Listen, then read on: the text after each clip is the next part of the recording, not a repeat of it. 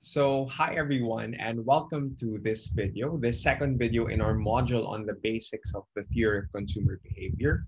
So in this particular video, we're going to discuss the axioms of consumer preferences, at least some of them. We discussed in the introduction in the last video, the first axiom, which is generally referred to as completeness.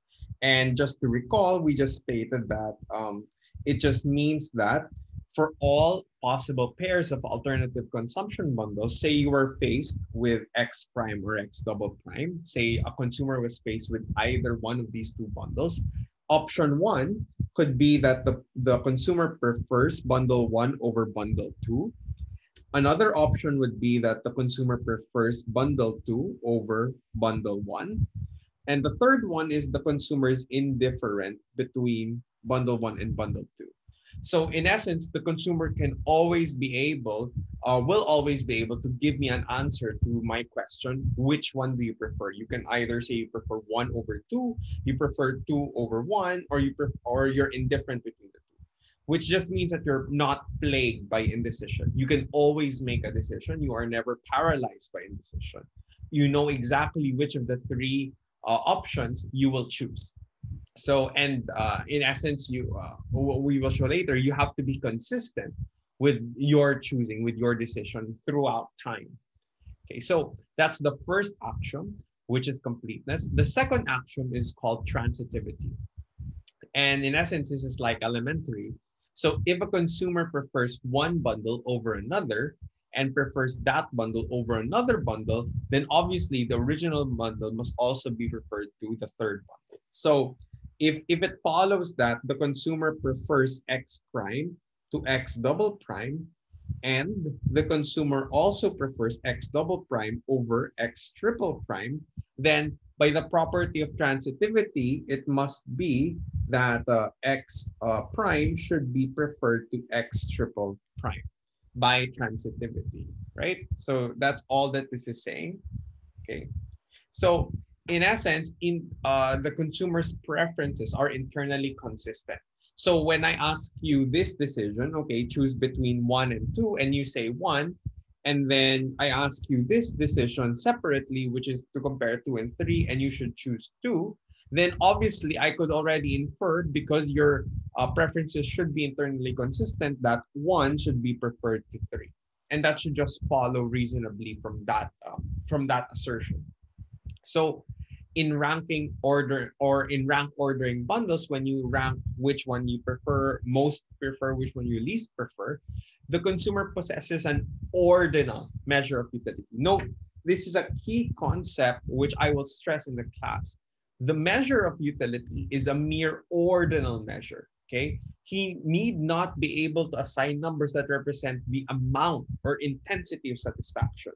And this is construed as sort of magnitude, okay? So the utility measure that we will compute generally in this class doesn't imply magnitude. So say I have a utility value of 5 and a utility value of 10. So this is associated with bundle 2, this is with bundle 1.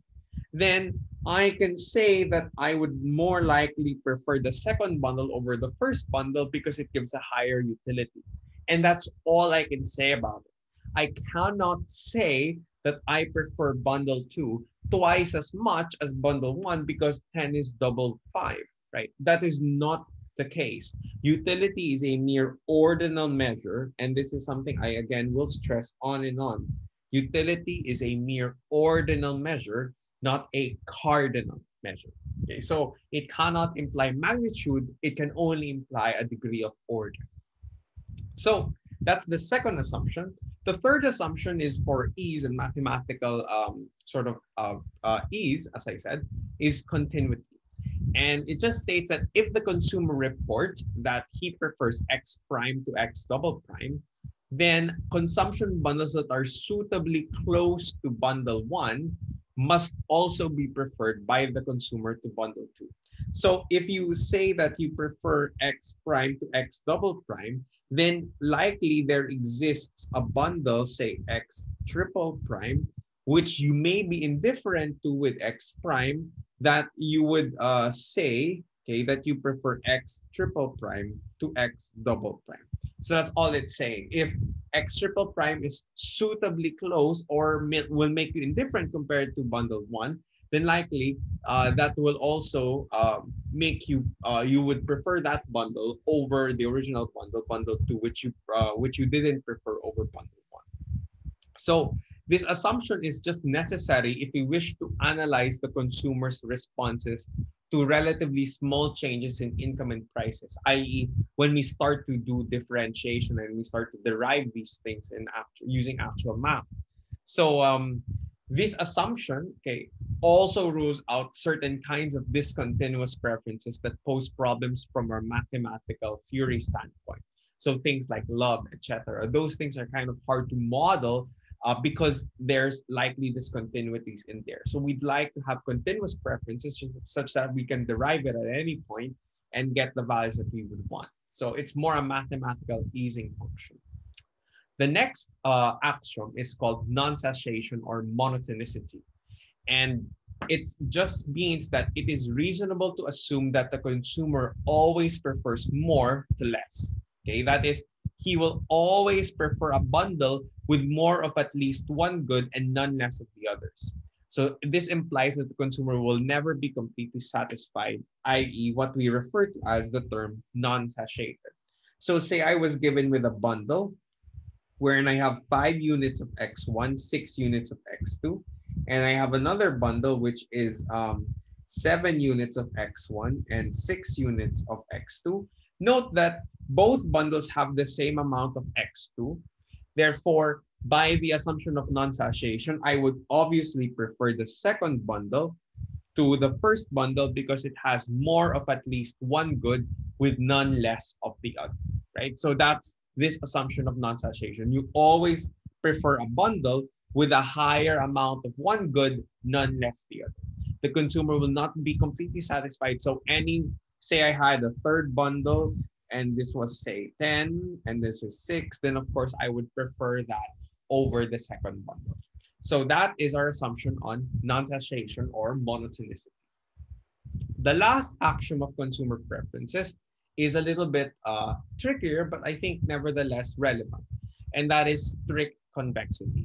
And according to strict convexity, the consumer prefers averages to extremes. Okay, that is, the consumer prefers average consumption bundles versus extreme consumption bundles.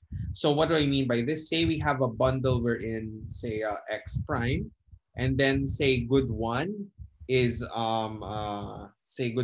like let's say burgers.